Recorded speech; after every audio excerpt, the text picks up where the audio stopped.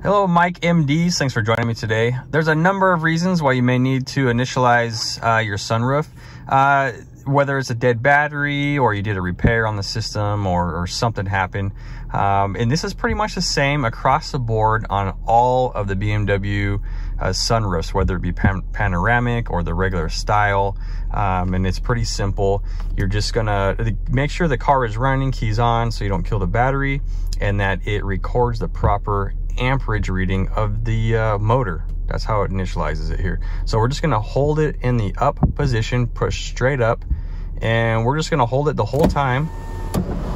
And after a while, it's gonna run its cycle, and you're just gonna keep it going. If you hear something binding and popping, obviously stop.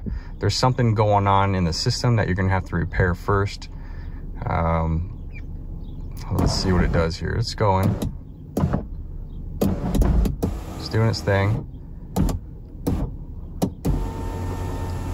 Making all kinds of noises here. This is a panoramic sunroof, so this does take the longest out of all the sunroofs. Just going through all its paces here. If it does bind, if it's an older car and it's binding but it still is operational, you can blow out the track and try to lube it with a little bit of WD. Clean out all the debris in there to help it along and try to reinitialize it again. If it does binding or making some weird ratcheting noises or anything like that, then just try to stop and see what's going on there. It looks like it's done. That's pretty much it. And then I'm going to test it. I'm just going to move it back. The one touch, you want to make sure all the one touch works on here. It should be working.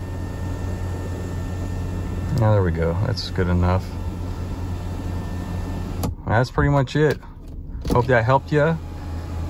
We'll see you next time. Happy motoring to you.